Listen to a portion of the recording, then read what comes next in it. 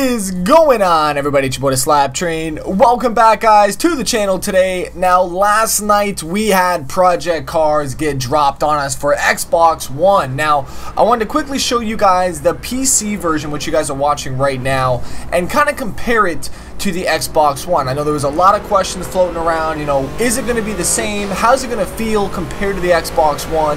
And I played it for about 3.5 to 4 hours last night on Xbox One. So I have a pretty good grasp at what this game is looking at for the future. Now, right now you guys are watching some 1M sliding on the PC. I got the cars to slide, and really quickly about that, there is a gentleman on YouTube named Spitsy. Now, this man throws it down every day with his wheel setup. I will leave a link to his video.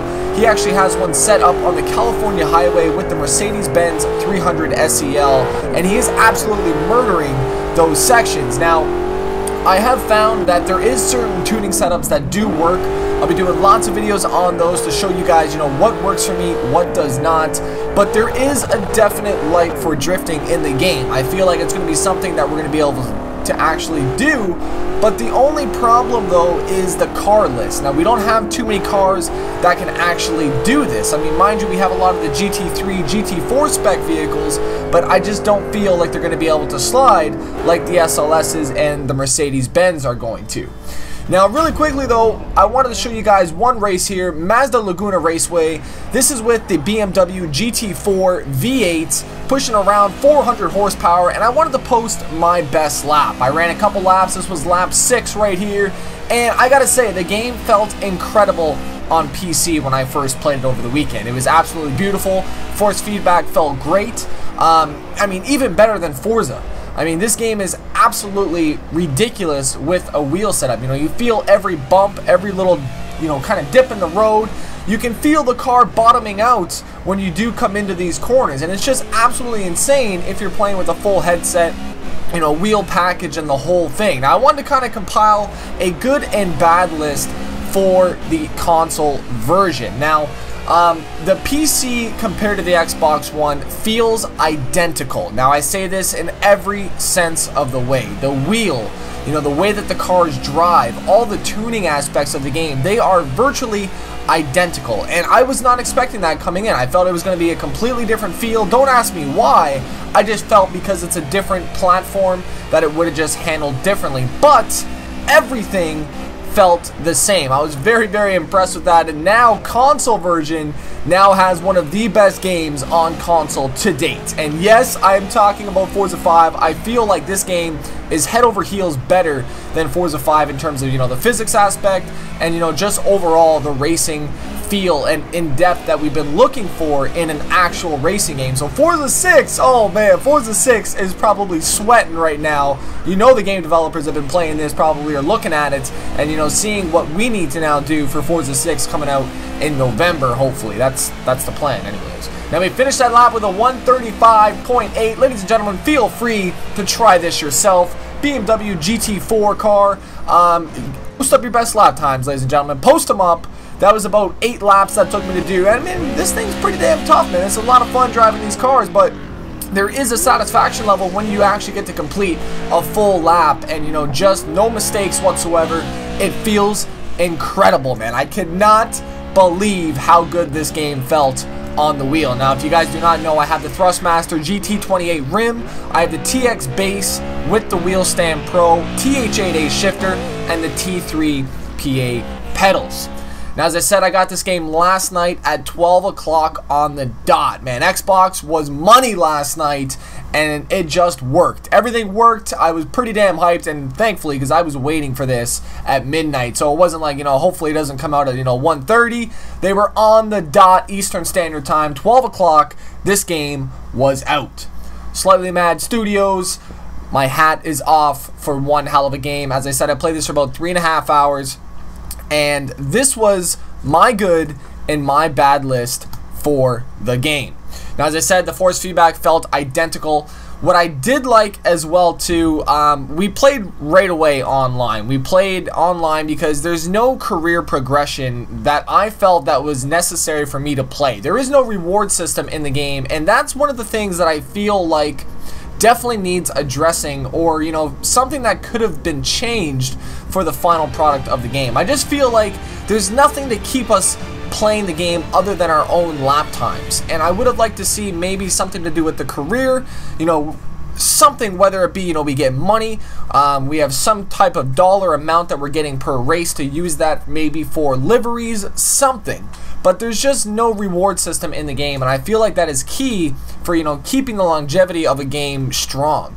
I did like the fact that menus, tuning aspects, they were all identical coming over to the console version. Everything from PC was identical to console, and I was not ready for that. I really wasn't. I thought it was going to be a whole new aspect. I will say, though, that the menus did get a little confusing right off the bat, especially with the wheel.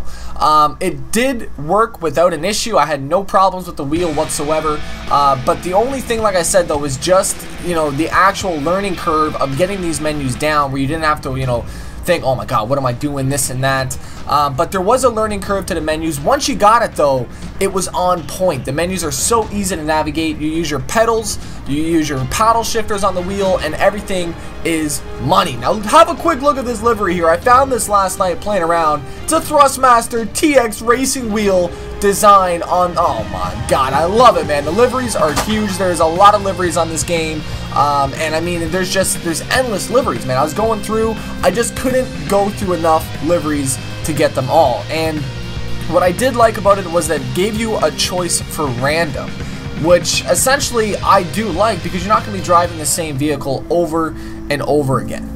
Now, as I said, the servers, when we played online, there was virtually no lag for the people that lived in North America that I was with.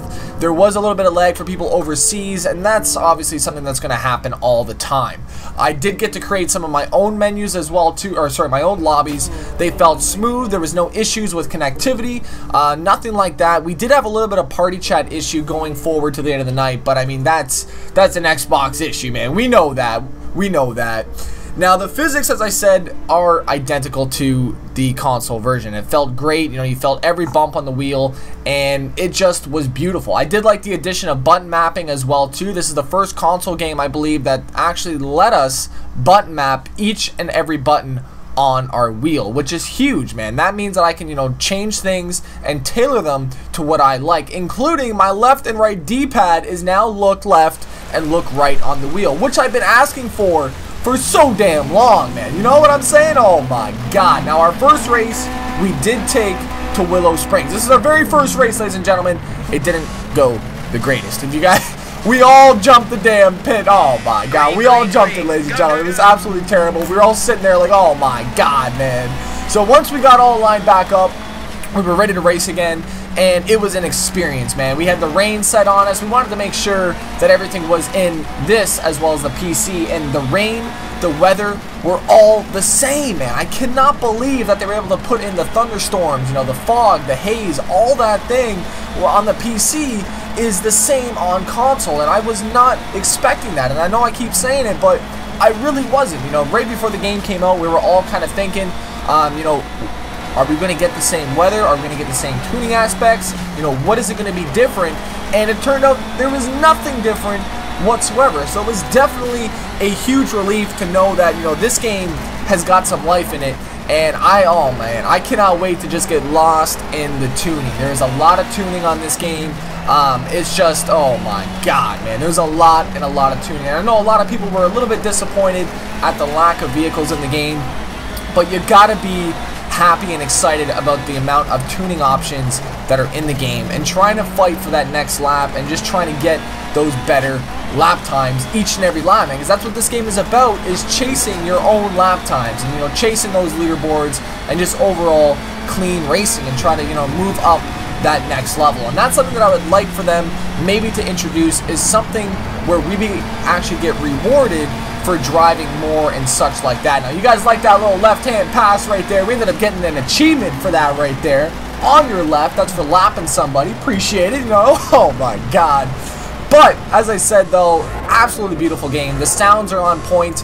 We ended up taking it to California Highway for the next race. Thankfully, nobody jumped it. We didn't get any penalties on that. We did get some time in the go-karts as well too. That was absolutely ridiculous on Chesterfield. We had 15 laps going, and it was just, oh my god, man, it was absolutely beautiful. If you guys have not picked this game up yet, I really don't know what you're doing right now, man. Go and get it. You're going to miss, unfortunately, the pre-order bonus packs, but they should be coming out hopefully pretty soon. Or you can go to your local GameStop, and they may have some left over that they can print you off. Now, the bad for this game, and there's not a lot of it. There isn't really a lot. The bad that I wrote down for this game, when you are in your own lobbies online, you cannot go in reverse. So I'm talking tracks like Road Atlanta, Silverstone National, all of our drifting tracks that we usually do our sections with, you can't do them in reverse. Now, mind you, you can throw on as many laps as you like, but there is no option to go in reverse. So I'd like to see something like that maybe get changed. One of the biggest problems that we've been hearing is the sound audio glitch that a lot of players are getting. If you guys do not know what it is, this is what it sounds like.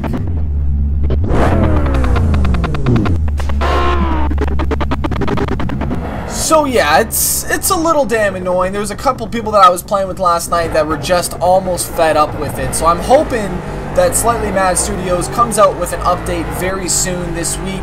You know, maybe discussing that sound audio glitch, because I know there's a lot of people that are having issues with that. And this is the jump right here.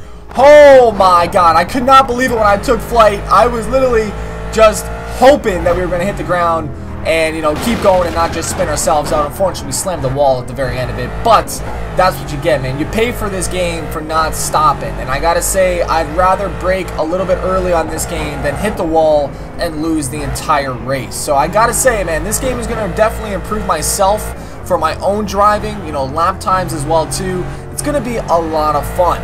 Now, as I said, the other bad in the game, there's no reward system. I'd like to see them maybe come out with something where we can maybe battle through the ranks, have our own kind of ranking system ourselves, something like that, just to keep ourselves excited about playing the game and just overall doing these tracks over and over again. Now, the car list, as I said, is lacking, but I feel like with a season pass, we're going to get a lot more vehicles to come in. Maybe, say, 5 cars a month, times that by, say, 6, you got yourself a couple nice cars in those packs. So I'm hoping that we're going to see a car pass get implemented within the next couple of days. You know, maybe have them make an announcement on Twitter, on their website, just saying what's going to be in those next couple packs.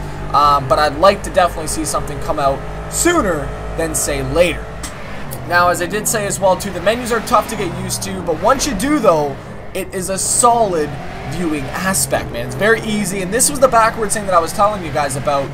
It just spawned you right back. We were killing that corner, and it said, no, sir, you're going to go back and finish the damn race the right way. So it was a little frustrating, unfortunately, but that's what happens, man. You got to go straight. But I'm hoping that they can fix that and, you know, maybe let us go backwards on some of the tracks. Even in the practice modes, it didn't let us.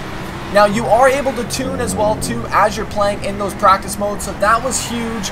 But, as I said, though, it just would not let us go backwards. We didn't have any controller support when the wheel was plugged in, and I think that's huge for myself, especially because you're only using the wheel now. There is nothing to do with the controller, and that's really about it, man. The graphics downgrade for the Xbox One, obviously that's a given in any aspect. We knew the PC was going to be better than the Xbox One in terms of graphics. As I said though, this game is absolutely unbelievable. If you guys have not picked it up, go and grab it. We're going to be doing lots of Project Car videos, lots of open lobbies and such. I may be streaming today as well too, so make sure you guys keep a lock on my Twitter. I'm kind of debating if I want to stream today or put up another video at 4, but I will say though, you could see both, ladies and gentlemen. Thank you guys very much for watching today. If you guys did end up beating my GT4 time with the BMW, tweet me your photos on Twitter at @SLAP_train. I'll be seeing you guys on the track 100% on Project Cars. I'd like to thank you guys for stopping by today. If you're new to the channel, don't forget to subscribe, become a member of Team SLAP today to start spinning some damn rubber with us. As well, too, you guys can follow me on Facebook, Instagram, and Twitter, all of which are found in the description box down below. Ladies and gentlemen, Project Cars here first on the channel today for the morning. Oh my god, man, it's gonna be a good damn month today, man. Oh jeez. Ladies and gentlemen, it's your boy, TheSLAPTrain. I'm out. Peace.